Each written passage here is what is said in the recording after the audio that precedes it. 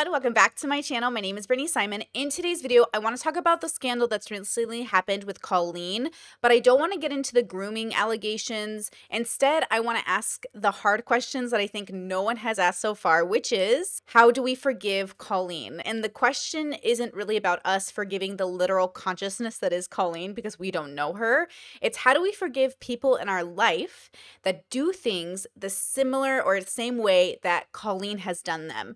She recently had a scandal in relation to some minors in her audience where there was like inappropriate behavior. Now, she blamed it on being sort of a quote loser or somebody who was like homeschooled, somebody who's socially awkward, but she was in her 30s while she was doing this. Many years ago, I used to message my fans, but not in a creepy way like a lot of you are trying to suggest. It was more of a loser kind of way, where I was just trying to be besties with everybody. And I also wanted to have this picture in the background, the entire video, to let you know what I looked like and what age I was when this shit started. Basically, like I said, got reached out to by a lot of people that were in this group chat with me, the Weenies. And DMs have been starting to be leaked by members in this group chat because they're all seeing how inappropriate it was now. And I just want to read through a couple of them, okay? So, as we're aware of the infamous ones that are whenever I was 14, 15, and Colleen, I wrote that I was having a Q&A, a YouTube Q&A, and Colleen Ballinger, the 31-year-old, comments and goes, Adam, you need questions for your Q&A? Are you a virgin? To a 14, 15-year-old. And then furthermore goes on and says, what's your favorite sexual position? What's your favorite position? So we're aware of that one, right? Colleen writes to the girls in the group, tell me all your thoughts when you had your first periods, please and thank you. Just randomly, of course. And then she goes, example, I thought I shit myself because the blood was so dark in my underwear. She would just come in randomly and say stuff like that to a lot of people who were very underage. There was one person that was younger than me in the group, and then we were all relatively the same age, right? I've been sharing my life online for over 15 years. I've poured my heart out to you, and because of that I feel like I'm talking to my friends, but in the beginning of my career, I didn't really understand that maybe there should be some boundaries there. There were times in the DMs when I would overshare details of my life, which was really weird of me. I haven't done that for years, you see, because I changed my behavior and I took accountability. But that's not very interesting, is it? So let's go on the toxic gossip train. The locomotive's fueled with hateful accusations. The toxic gossip train. Steamroll over someone's reputation. Toxic gossip train. Hop on board but close your eyes, otherwise you'll realize that the train is made of lies, and that person you despise maybe didn't deserve to die, but hey, at least you're having fun. In all seriousness, I do think it's really important to hold people accountable for their mistakes. You know, we should hope that everyone can learn from their mistakes and grow and change their behavior and be a better person. And this is something that I've always tried to do when I make mistakes, and it's something that I will continue to try to do. What? Oh, you don't care? Oh, okay. I thought you wanted me to take accountability, but that's not the point of your mob mentality, is it? No. Your goal is to ruin the life of the person you despise while you dramatize your lies and monetize their demise.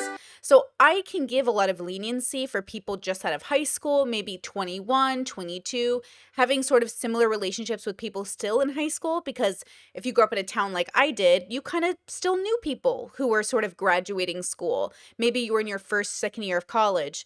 But in this situation, it was like 14-year-olds and a 30-year-old plus. So we're really talking about a circumstance that is quite unnerving. And if you're like me, you do want to prioritize the care and protection of children, especially minors who are going through puberty, who are questioning, who are challenging, who are crossing boundaries, even boundaries that are unhealthy for them as minors. It is our job as adults to slow them down and say, I understand you think you're having a relationship with an adult right now, but this is inappropriate, right? Excluding family friends and big sisters, big brother, groups, mentorships. I understand all that thing. All those things can exist and be wonderful. But in this circumstance, I think it's clear that there was something so inappropriate happening, but so like less in your face that it caused it to sort of be ignored for a long time. So as the parents, we know like parents can get upset on behalf of their children. We know as community members, we can get upset on behalf of the children. What about the people who are close to Colleen? What about the people who were married to somebody like Colleen? What about the people who know a good side of Colleen? How do they make peace with the fact that their friend, their ex-wife, their girlfriend, their daughter had this inappropriate relationship with a minor? Now, again, there wasn't anything technically sexual happening with the children, so I don't think it's a matter of us having to at least imagine a scenario that horrible, because I think it's pretty clear if she was actually engaging in sexual acts with the children, we could easily say, like, okay, that's even harder to forgive. What does it mean to forgive? And what does it mean to make a mistake? Right? So for this particular situation, and again, we're not exactly talking about Colleen. We're talking about the people in our lives who do these types of things, who have these kinds of relationships that are obviously so inappropriate. But here's the pattern I have found with these kinds of situations. Let's say a 25 to 30-year-old who engages with a 14 to 17-year-old. I find that in these circumstances, people have kind of literally lost their minds. I'm not creating an excuse, but I am looking for an explanation. What makes a grown person in their 30s turn to somebody half their age for companionship, friendship, or even a parasocial relationship? What is it that drives this human's brain to make this decision?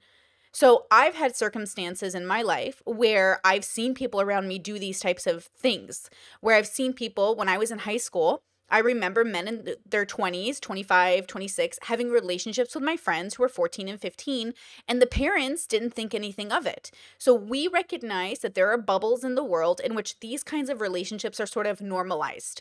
I wouldn't want that world to continue, and I don't think you do either, but we have to examine that certain bubbles aren't quite, do we want to use the word evolved? They aren't quite out of the assuming or the lifestyle in which minors can have relationships with adults.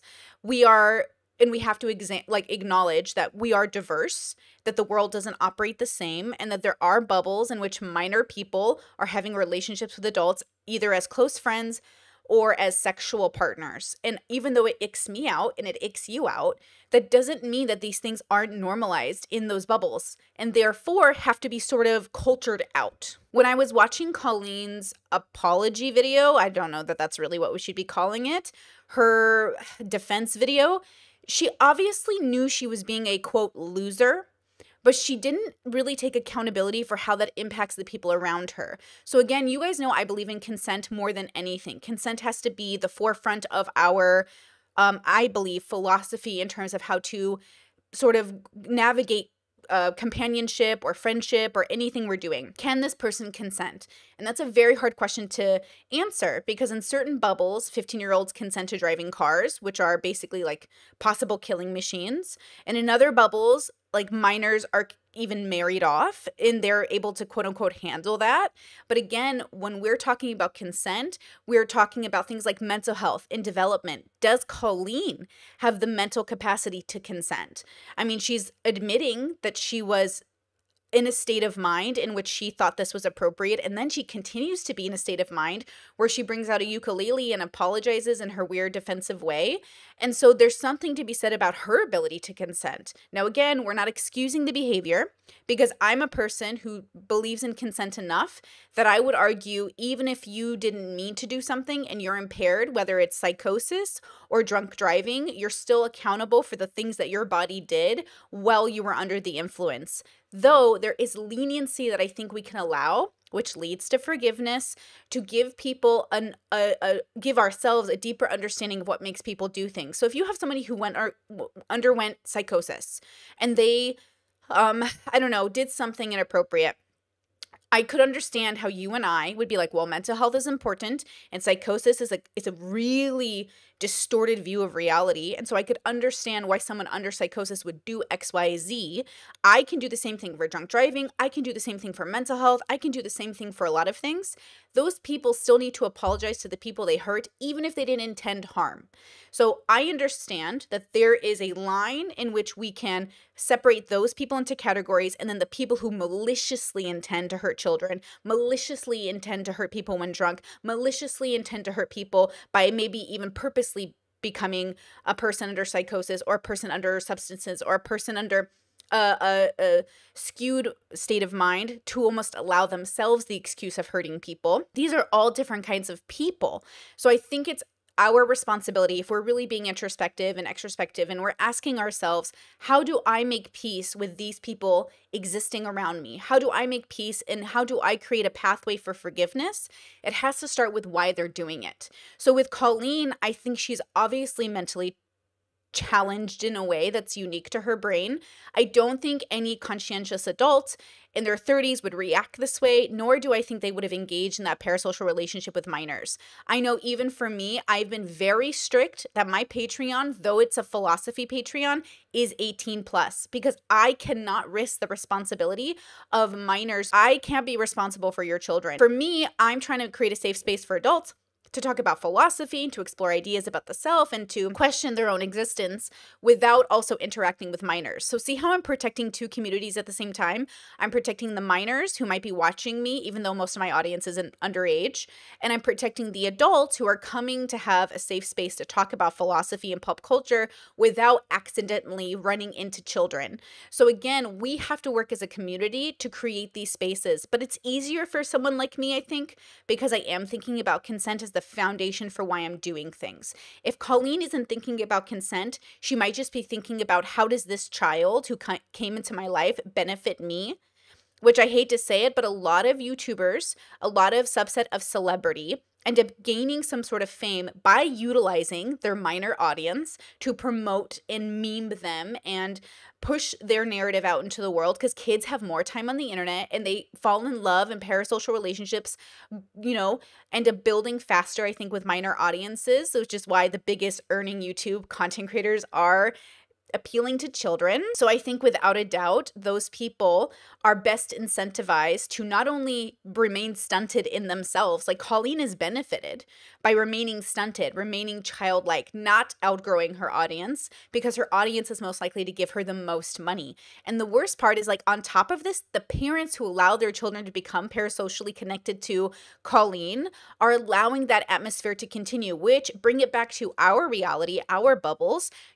Parents like this. Like I said in high school, the parents of the girls I was friends with who would let their girls date men in their 20s were allowing them to date men in their 20s who were stunted. These men were not emotionally mature. These men were like children. And so the parents kind of justified it with, well, they're kind of like my teenage daughter. They relate to one another. And that should be a red flag in and of itself. Colleen is in her 30s relating to 15-year-olds. This is why age gap relationships can be very unnerving to a lot of us. Because again, why are you in your 50s, Leonardo DiCaprio, relating to people who are 24? Like, what are you relating to? And so I think there's something to be said about the yellow, red, orange flags that can occur when there's age gap friendships and relationships. Now, as somebody who loved adults growing up, had a lot of adult conversations, I'm really lucky that all the adults in my life had very strict boundaries with me. Even as a teacher, even as a student in high school, I would want to be closer to my teachers and they would be like, Brittany, you are my student, boundaries. Like, especially being neurodivergent, especially being needy, especially being like suicidal, especially being somebody who was rejected from her conservative bubble because she was queer, I clung to those teachers that showed me any ounce of kindness. And those teachers were so responsible with how they handled me. They really encouraged me to be myself, but to go make friends my own age. I remember distinctly one situation where the teacher was on a lunch break and I was on a lunch break. And I was like, can I come into the lounge with you and hang out with you? And he was like, absolutely not. You're a child, you're a student. I need to go hang out with my teacher friends. You need to go hang out with your friends. And I was like, okay. And I went and I really pushed and tried to make friends because I was homeschooled until I was 15. And then I had 2 years of public school and it was not easy, but it was something that I was encouraged to do by the adults who were very reasonable about the limitations and boundaries we had together. Colleen showed no responsibility in this regard, just zero responsibility. And I understand in some pockets of the internet, there are minors really going through things and you want to help and save them. But for the sake of that minor and for the sake of you need to create boundaries. So how do we in our personal lives give or allow a pathway into forgiveness for people like Colleen, people like these men who are dating these minors, people in our lives who don't have their own boundaries. And I think it's about boundaries starting with yourself. You yourself have to have that relationship with your own values. How do I feel when an adult makes this decision? I personally feel icky. And then I always ask the person, like, what was the reasoning? And if push came to shove, are you willing to take accountability for the type of inappropriate relationship you had with this minor, even if it wasn't sexual? Are you willing to hold yourself accountable in a real way? And I think if they are, then we can have conversations. If they aren't, then I'm really going to have strict boundaries about my interactions with that person. Now, with that said, would I trust Colleen with children? No. I really wouldn't, not because I think she's a groomer or a pedophile, but because I think she's inappropriate and doesn't have boundaries. Because she has shown time and time again that she doesn't have the skill set or the forethought or the introspection to think about other people in a way that tells me I can feel safe around her with children. And I'm very strict, and maybe my standard is too high, but I really am very particular about who gets to be around children solo, not around other adults in a room. I'm not saying Colleen can't be around children in a room, but obviously, right? Obviously, she can't be trusted to form healthy relationships with minors. So she can't be trusted around my children. And again, I don't have children, but as a person who grew up with 10 kids, as a person who has a history of extended family, crossing sexual or inappropriate boundaries with children, we are very protective of children. And I am not willing to take the side of the perpetrator against the child. Like, I will always choose the child. I will always defend the victim. So for me, it has to be very clear that Colleen can't be given sort of any more extension of empathy or a chance at the risk of a child. So again, Colleen or people like her, I'm not willing to allow them back in at the risk of a child. I am willing for them to take a path in which they are allowed to be in the group of adults, the group of people who can defend themselves. Maybe my standard is too strict, but there's a reason why my farm brother, the one with 4 kids, allows me as a sibling to watch his kids, because they know I will fight dragons for those kids. They know I will protect those kids at the cost of every adult in the room if any adult is ever inappropriate with them. Because again, this isn't about the ego of the adult. This is about the safety and sanity of a child. Over anything else, we should be protecting children. So for Colleen to make this ukulele video, this alleged apology or whatever you want to call it, for her not to even think about the damage she's done to children is so strange to me. Now, with that said, the child in question, who's now an adult, might be somebody who is drama fishing, might be somebody who's trying to gain fame, might be someone in their adult life who's been raised on YouTube and taught, this is how you get fame. But that is their journey, and I'm not here to judge that process, though a lot of people have. A lot of people are comparing the victim in the situation to the perpetrator. And I think that, obviously, if you're in the YouTube game, your goal is money, fame, and clout.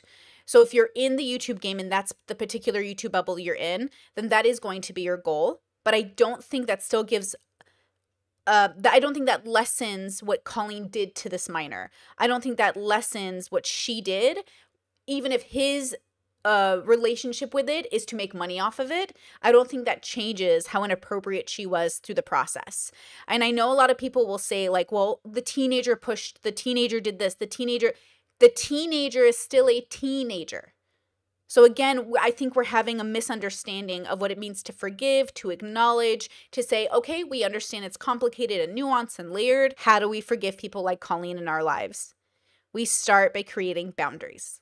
And then we have a relationship with what forgiveness means. It doesn't mean allowing her back into your life. It means allowing yourself to make peace with what happened and moving on and trying to stop it from happening again. All right, I think that's what I wanted to say. Please leave your comments in the sections down below. Specifically, I'd like to hear from people who have had this circumstance happen and how they've dealt with it. I know for myself, the adults I know that have had inappropriate relationships with minors, whether it was sexual or not, I am hesitant to trust them around children. I definitely have a huge boundary with them. I definitely am always watching them. I'm definitely always wondering, was this a mistake you made in your 20s, or is this a pattern you're going to have for the rest of your life? But I'm open to forgiveness. I'm open to having relationships with people. I just want to make sure that ultimately the children are being protected. Over the ego of the adult, over the relationship or safety of the adult, I want to make sure the children are being protected. So again, I'd love to hear from you if you've had this happen, but I am trying to challenge myself with forgiveness, with the nuanced, layered challenge of the situation, because it is, again, it's kind of unnerving, the idea that adults don't know their boundaries and they're going to cross it with my children or the children of the world. Like, that frustrates me. So if you have gone through this and you've learned to forgive, please leave your wisdom down below. Okay, talk to you guys soon. Bye. Stuck in my head, in real life I'm in bed, my belly's being fed and I'm okay, I'm just fine, yet all I do is whine, not to you in my mind, cause I know I don't make sense, I've been nothing but blessed, so why's my life a mess, please tell me, cause I'm sick of thinking, yeah, I'm sick of reaching out for the truth and living life as a fool. Dun, dun, dun, dun.